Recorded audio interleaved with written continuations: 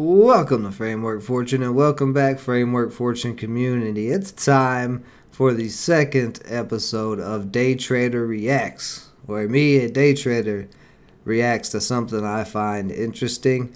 Or if you guys have any suggestions, leave them in the comments. I'll probably react to that too. But today we're going to react to Ross Cameron's live stream trading. This was from this morning. And he made, $60,000 on Bkkt. Now, if you joined my live stream this morning, then you know we were all over Bkkt.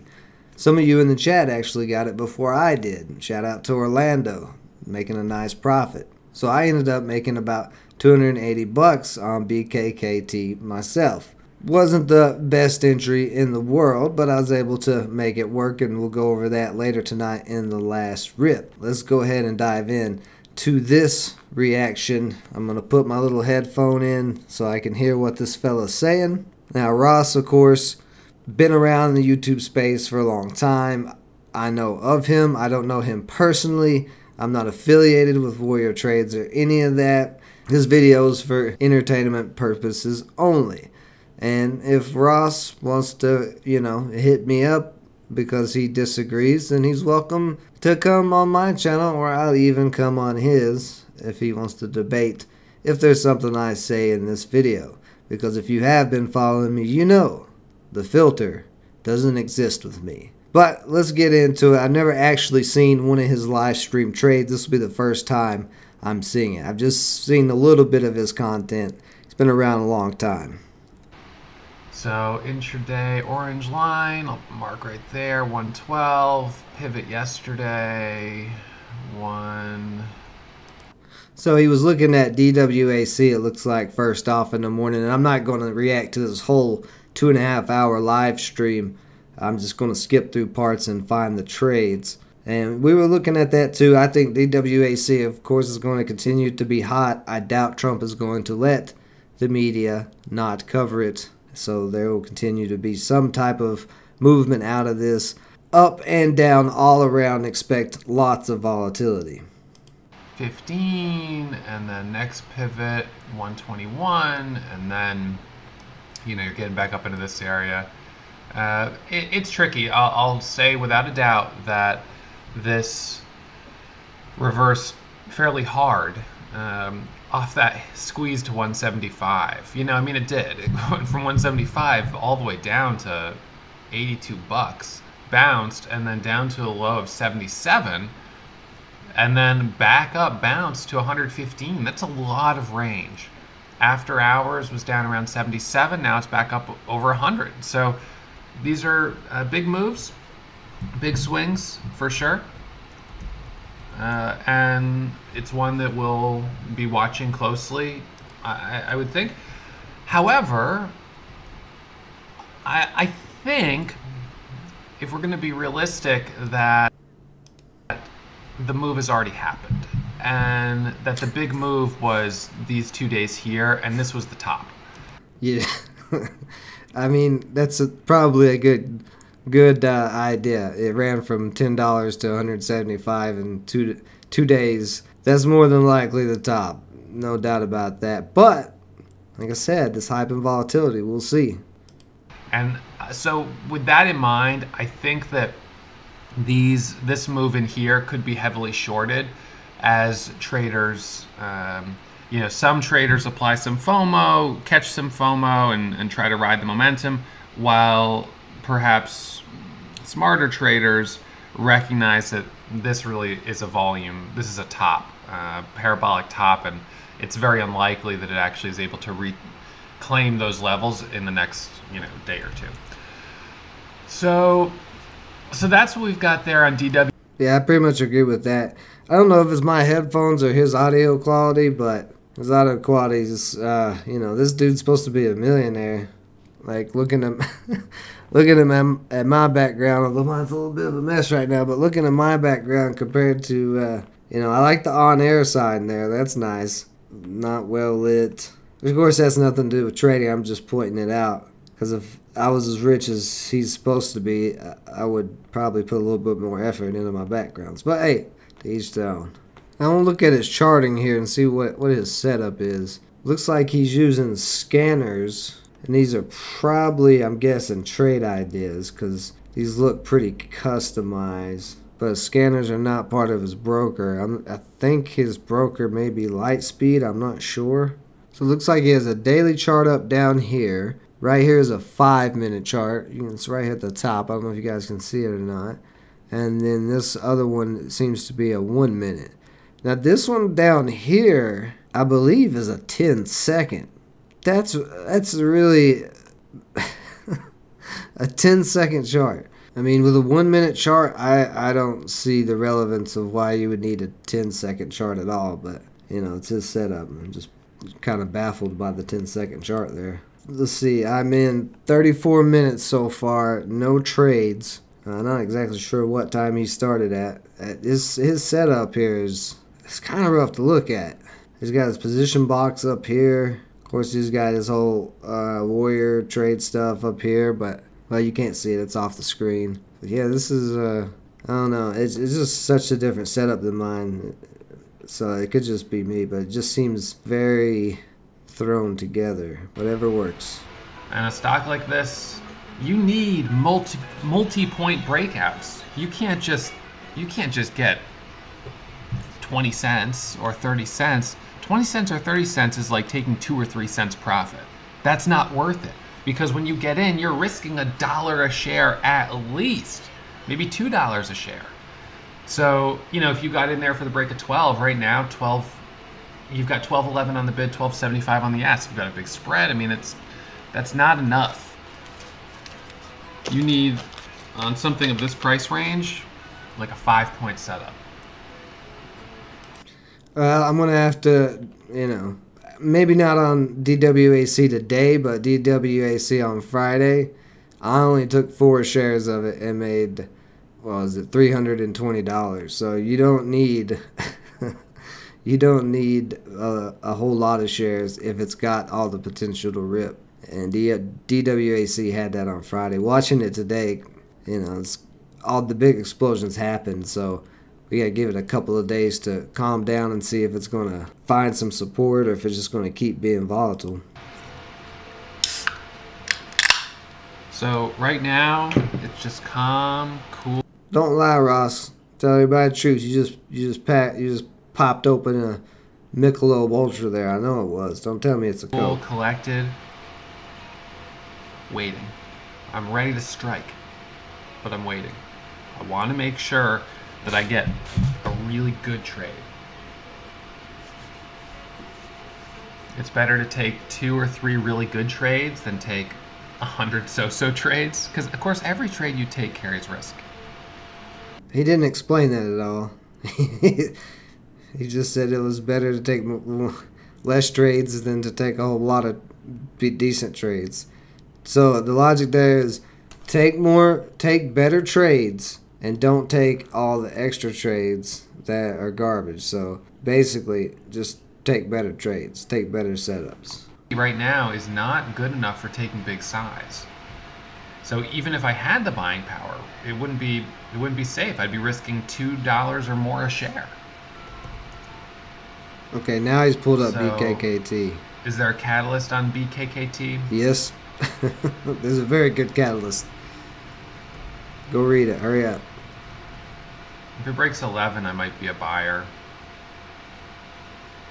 So I'll take a starter there at 11 on Bkkt, and I'll add over 12.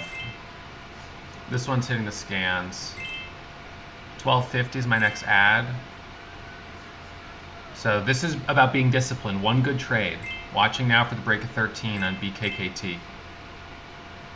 Add is 12.75. He got a pretty good...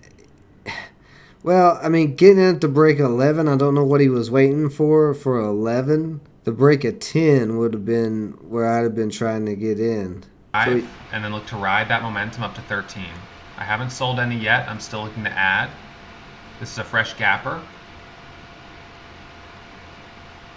Buying the dip at 12.38 there for the breakthrough 12.55 and taking half off at 12.60. He just said he was buying the dip and then taking some off in like the same second. Buying the dip at 12.38 there for the breakthrough 12.55 and taking half off at 12.60. Yeah, so that's an interesting play. Buying the dip there at 12.38, and then as soon as, I mean, you see, I guess this is what he's using the 10-second for. But what was the point of taking some there? I mean, I guess he got hesitant because maybe he thought he took too much. I'm not sure. You never know what the other person's thinking, but he was adding into his position all the way up, which, averaging up is not bad.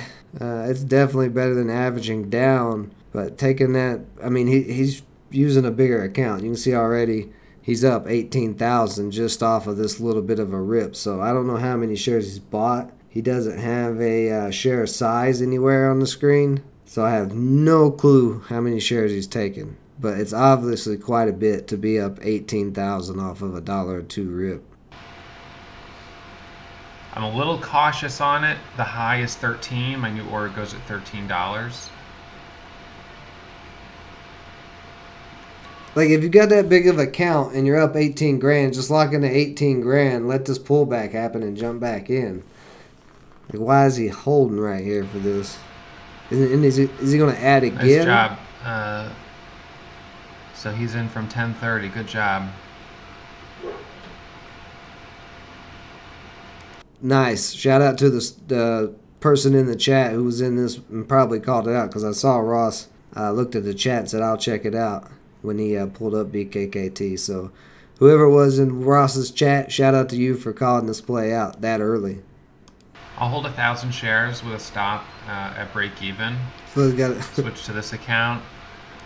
Switch to this account. Okay, so he's trading on 2 accounts. He's got a lot going on here. There's a lot going on for just one stock. Like, I don't know. This setup, I'm usually not OCD, but his setup is bothered me. But he says he's got 1,000 left he's holding. So, I mean, 1,000 at $12 is 12 grand he just put in this trade, which he already locked out. Yeah, it looks like he locked it out already, that most of that profit. So good, he did lock some of it out at least. And look for another trade. Thank you for calling that to my attention.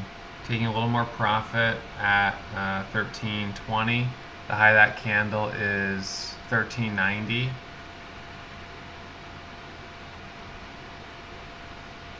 On something like this, I like to take profit as it goes a little higher. What I like about it is, of course, the price. It's much more affordable. He's talking about how this is much more affordable with his couple $100,000 account. He's throwing big share sizes at anything. Now I chased it a little bit. The initial entry down there around 10:30. I jumped in at 11.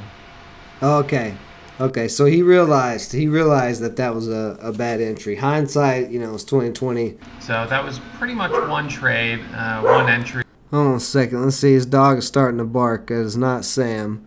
I'm trying to figure out what is his EMAs he's got on here. On this chart, he's got the VWAP and he's got an MA. I don't know what it is. There he has an MA. Or two moving averages. Two moving averages there, but 1, 2, 3. Looks like there's one more indicator, that line dash one. So there's actually something I'm not seeing. I'm not exactly sure what he's using there. His daily chart. Has he got the VWAP on the daily chart? And then on his 10-second chart, he only has 2 indicators. So I don't know what indicators he's all using besides the VWAP, and I don't know what time frame those moving averages are without seeing what his settings are. I'm assuming they're pretty close. They can't be, like, I don't see a 200-day maybe, unless it's this purple one, but I doubt it. This might be a 50, I don't know. There's a 20,000 share buyer down there in the 70s. Volume weight average price is 11.83. So I can keep holding with a stop. He said volume weighted average price is at 11.83. That's the VWAP. I don't know why he's saying it the hard way. I mean, even in the heat of the moment, you know, he say all kinds of crazy stuff, but that just was like a lot to take in all at once. The volume weighted average price is 11.83, but like the VWAP's at 12. You know what I mean? I don't know. It seems he's a very data driven person. It looks like, so it's got to be to the everything to the Q's except for his setup. Apparently, I'm not letting this go about this setup. It's wonky. In the 1270s. I'm going to dip trade this at 12.95. So just add it at 12.95. And my next ad will be 13.25. I'm trying to time the first 1 minute candle to make a new high.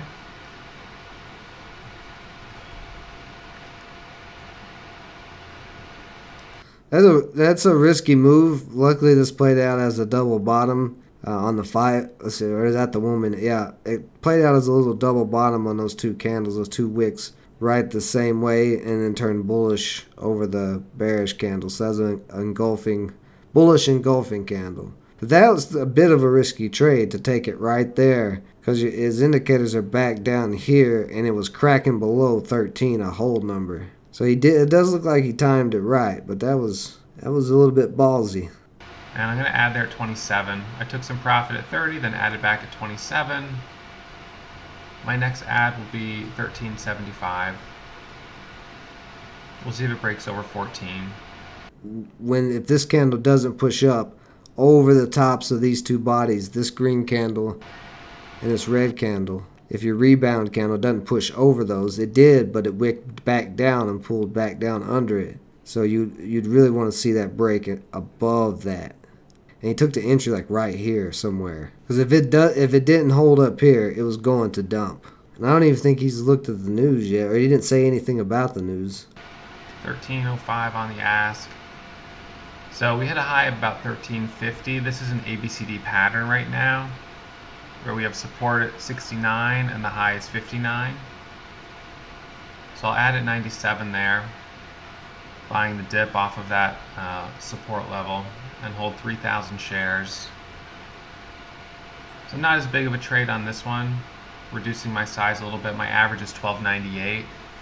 Yeah. The high of this candle is 59. So new order 13.75. Watching for a dip off of 69.70. So that's a flat bottom setup that you see there. So on this one, this is the flat bottom, the same thing as the double bottom I was kind of talking about already right there with those two wicks. But a flat bottom, I mean, it's just, all it is support holding up right there. There's a price where buyers are coming in and holding the price up.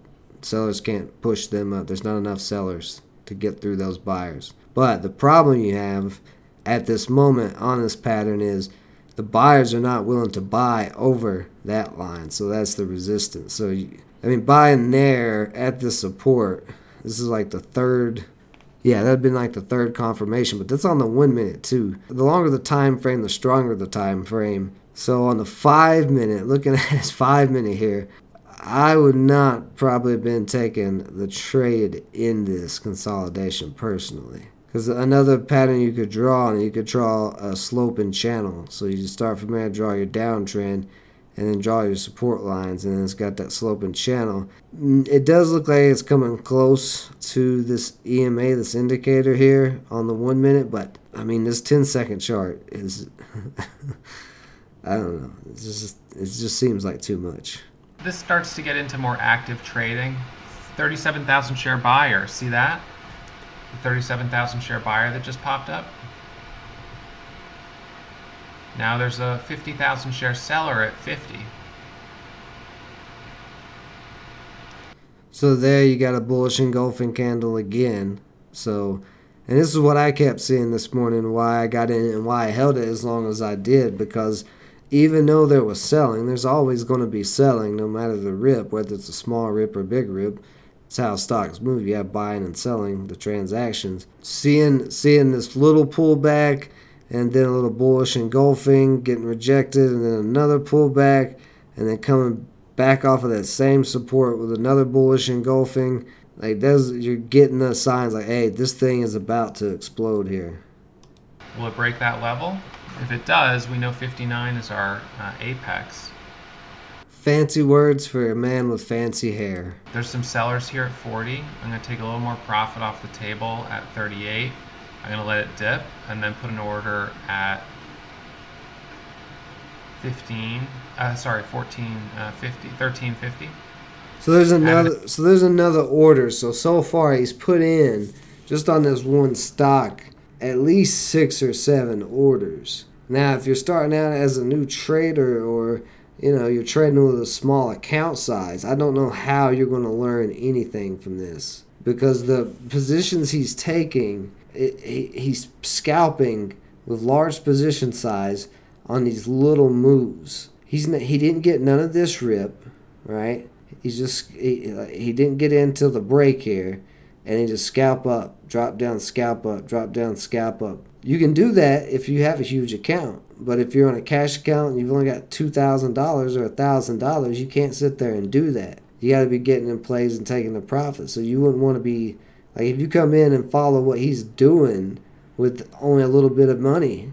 I mean, how much money would you have made there? Not that much. Whereas if you would have caught this, like the one guy who caught it at 10:30 on the entry as it was building up, you see that volume. Like, look at all this buying volume coming in. No selling volume so far from 9 to 9:05 here. Straight buying. Candles moving up. Obvious upward price action.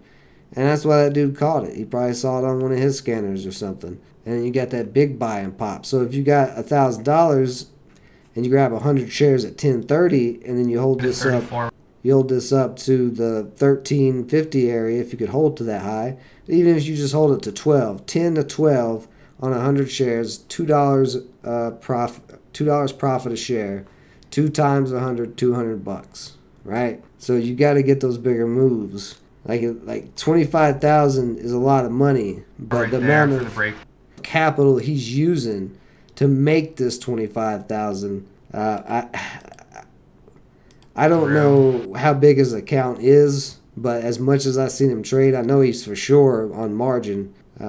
He's over the PDT rule, no doubt. He's got to have a pretty big account to be doing this. So, like, if you want to learn how to be a scalper with large amount position sizes, it looks like this is the guy for you. But if you're starting out and you're trying to grow a small account, and I mean, I don't know.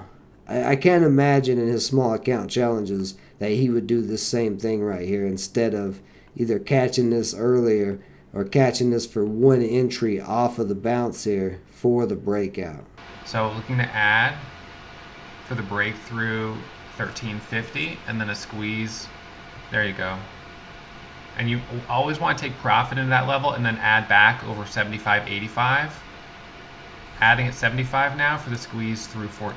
No, see, I don't get that. I don't get why he keeps doing that. Why are you locking out profit?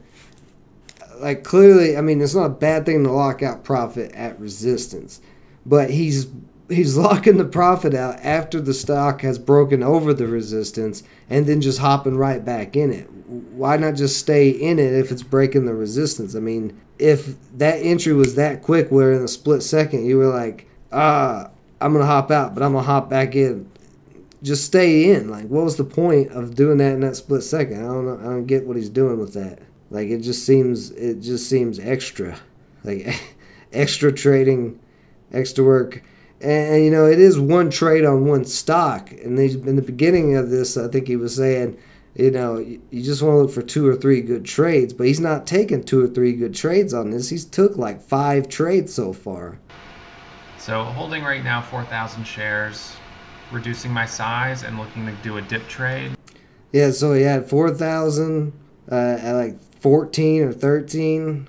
Now at this point, $50,000 to $60,000 of capital he's using to scalp in this little area.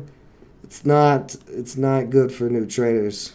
I don't know what how he's teaching people to do this with small amounts of money. It's a bit of a top and then a reversal, so this could be a dip opportunity. But remember why it's so important, adding at 13.15. So bought the dip there, 13.15, and for the pop back up to 13.50. Um, the reason it's important to take profit on these is because you never know how high it's going to go.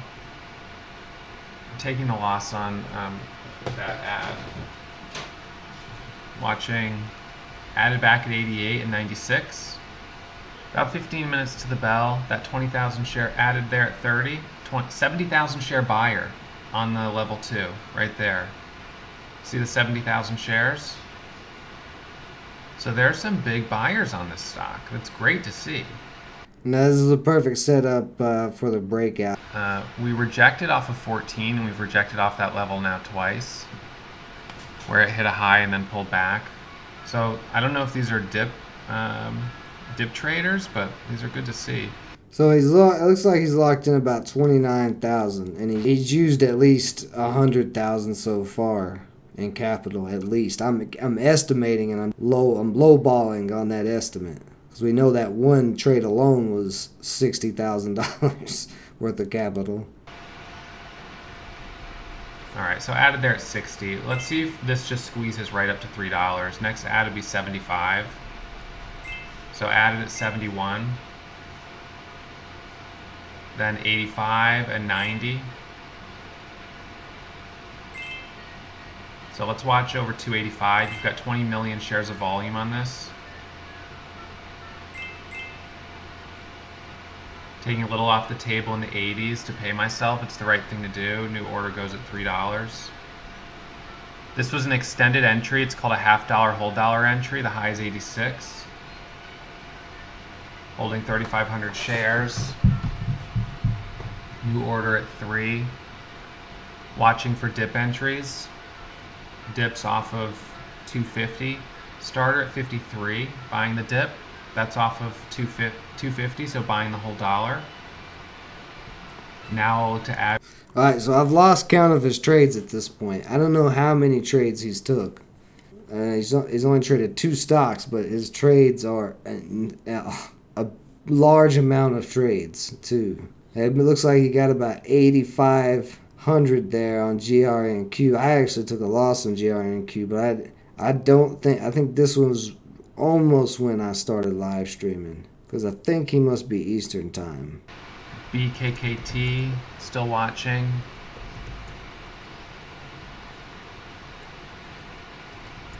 Oh, the chaos in my brain.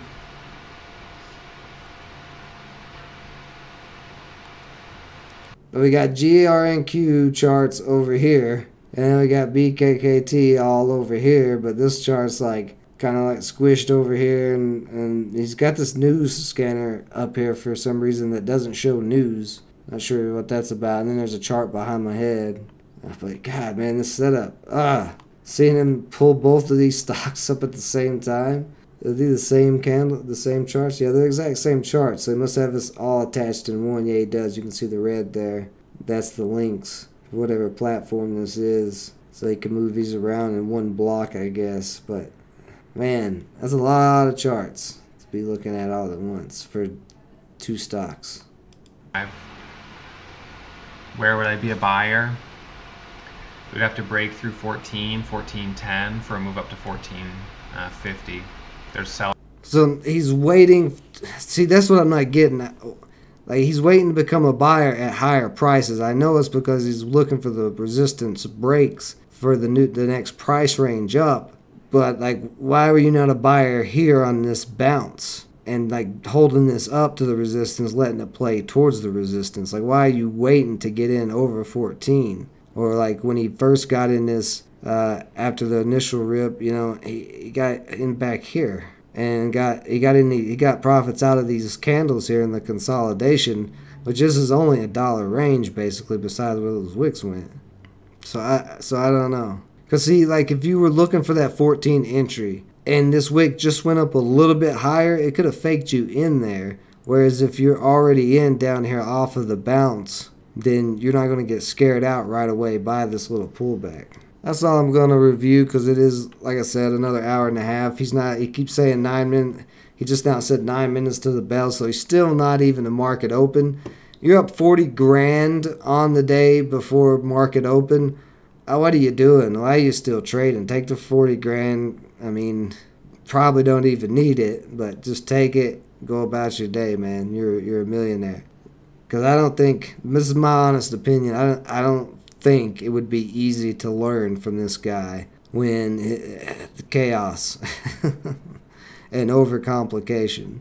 But I'm not going to knock him too hard. Overall, I mean, he did what he's supposed to do by getting in, locking in profits when you got him. He's able to make quite a bit. I'm assuming a lot of winning trades. Couldn't really see his position sizes or anything anywhere on the screen, so not sure how many of those trades he took were wins, how many were losses, but definitely more than 2 or 3 trades. I mean, you can count it, you can say that you've only traded 2 stocks, but you took like Ross, you took like probably 10, 15 trades in that span on the same 2 stocks. So that's quite a lot of trading. But you made the 40,000. You know, go about your day. Go take your dog on a walk. Turn off the on-air sign. You know, take that dog out there, get him out there in the park. You need some sun anyway. Look how pale you are. That's why that's why he's got the lights off in the room. If he has the lights on for too long inside, he'll get sunburnt because he's so pale. I'm not one to talk, but I thought it was funny. So, if you like these reaction videos, if you found it enjoyable, or maybe you learned something, or maybe you just want to see me be somewhat of an a-hole to other traders, hit that like button. Let me know down in the comments below more reaction videos. And if you haven't yet, think about subscribing. We also have the Framework Fortune Crypto channel, which we're doing all kinds of crypto stuff over there. Been making some nice monies off of the sheebs. And check out HH Trader's channel, where he's doing his live streams every morning. I'll see you guys later tonight for the last rip. Appreciate everybody joining me as always. Stay safe out there. Until next time.